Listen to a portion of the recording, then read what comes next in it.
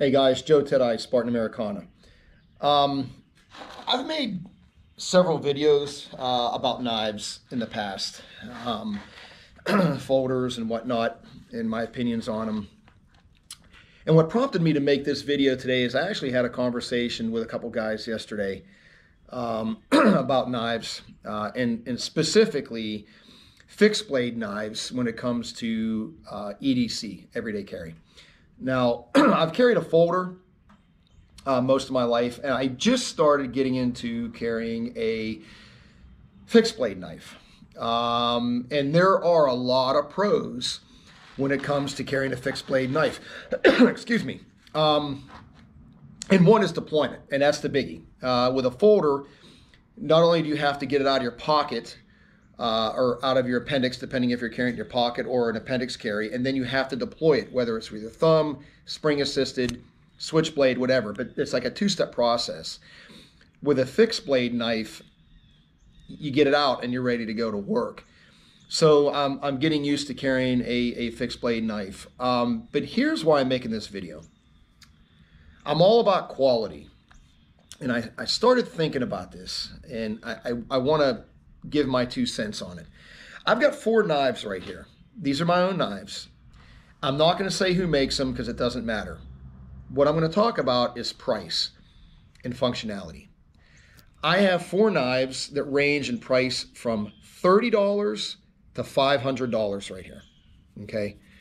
And I will tell you this, the only difference is the one has a leather sheath, the other ones have Kydex. They're all full tang knives. Okay, that was a double-edged type of a dagger boot knife.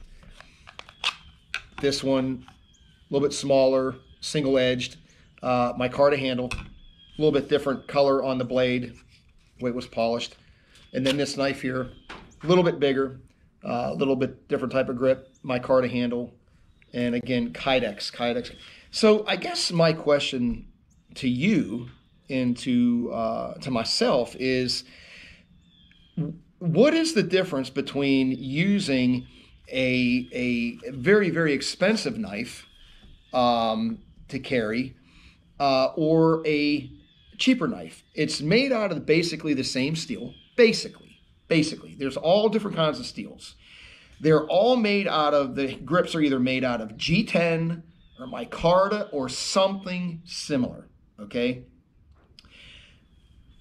But a blade is a blade, especially if you're using it in the application. Look, am I going to take this knife, this EDC, and go out and start prying up stuff in my yard and cutting down trees? No, it's not made for that. Same with this knife or this knife. These are not meant for that application. So yeah, if I took this knife right here and started prying with it, I'm going to snap the tip off. Guaranteed, I don't care how good a steel it is, I could do it. And I could do it in about 2 seconds. Same with this knife and this knife and this knife, okay? It's the application. Survival knives are bigger, they're burlier, the longer blades, they're thicker, the tang's thicker. These are EDC knives. So I guess my question is this. Is a person going to know the difference that you're defending yourself against, whether you attack them with this knife or this knife or this knife and this knife? No, they're not. A slice is a slice and a stab is a stab, just like a bullet hole in you, whether it comes from a $100 piece of garbage pistol or a $2,500 race gun, it's still inflicting injury.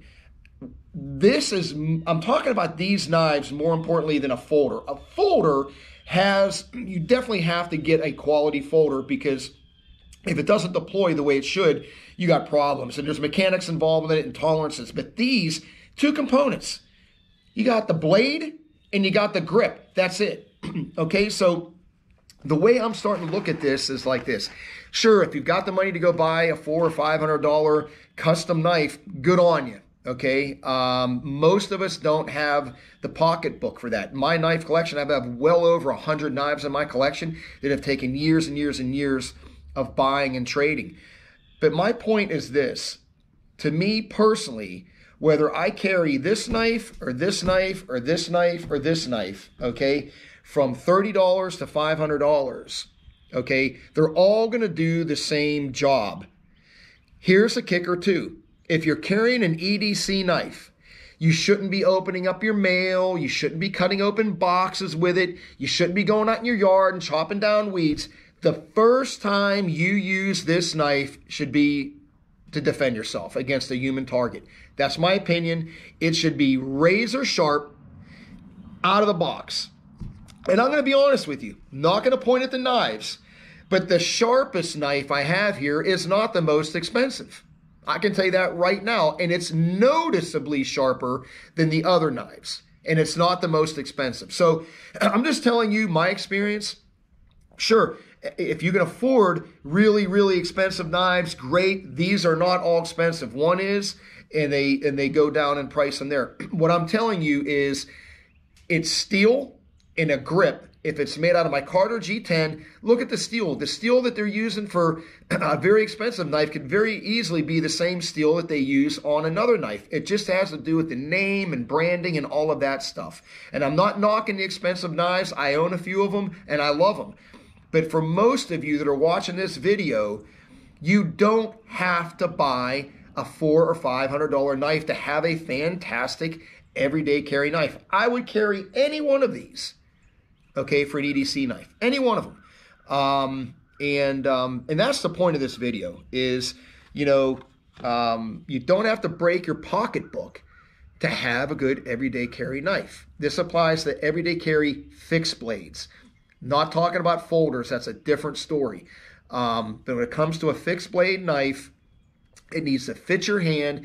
And again, make sure that the blade length, depending on what state you live in, okay, does the blade length apply to the law and sticks to the laws of your state. Same with the overall length. That is also important. You need to check your state's laws and regulations on that. But anyway, guys, that's my 2 cents. A lot of you are going to watch this and go, oh, now you're saying to buy garbage. That's not what I'm saying. I'm just telling you, if I stabbed you with this knife or this knife or this knife or this knife, you're getting stabbed, okay? It's still going to cause damage. One may cause more damage than the other because the blade's bigger. But as far as the functionality of it, this blade is going to stab as good as any of the other ones, okay?